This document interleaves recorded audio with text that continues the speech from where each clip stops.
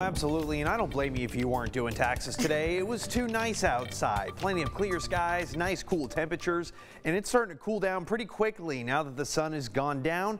Already down to 48 degrees at the Waco Airport. Now, keep in mind the airport typically gets lower readings than the city, so nonetheless, we're going to be a little bit closer toward the 50s in downtown. 59 right now in Temple, 55 Bryan College Station, 60 degrees currently in Killeen.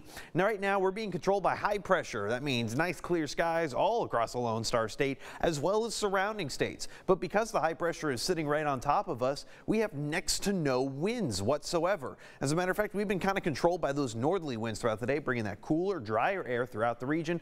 Well, now they're going to start to shift, but they're going to be doing so very slowly. So with little winds tonight, I can expect temperatures to drop down into those low 40s for some places. Most of the region should be in the mid to upper 40s. Nonetheless, 47 for tonight. Nice, clear and calm. I think we can all accept that. As you're waking up, starting out your Monday, look at that, 52 as the bus is arriving. Winds are this time now coming from the south. That's going to result in some slightly warmer temperatures by the afternoon. Look at that, your lunch hour already up to about 70 degrees. Not that bad though, considering we were in those 90s at least early last week.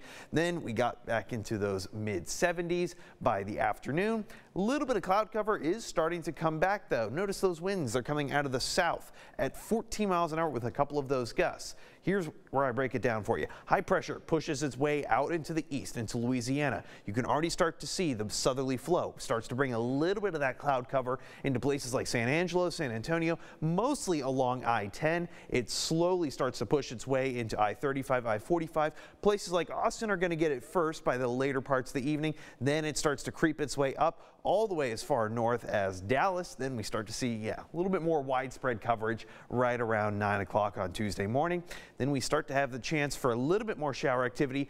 It's actually pushed its way farther out to the west, so we don't have to, or to the east, excuse me. We don't have to worry about it all that much, but there is still the chance for rumbles of thunder and possibly even a little strike of lightning. As a matter of fact, severe risk is very low right now, just general thunderstorms, but that could easily change. We will keep you informed on air as well as online. Look at those temperatures though. They stay pretty steady. Rain chances come back Tuesday, Wednesday, Thursday ahead of our next system, and there it comes in all the time for next weekend. But boy, those temperatures certainly drop, guys.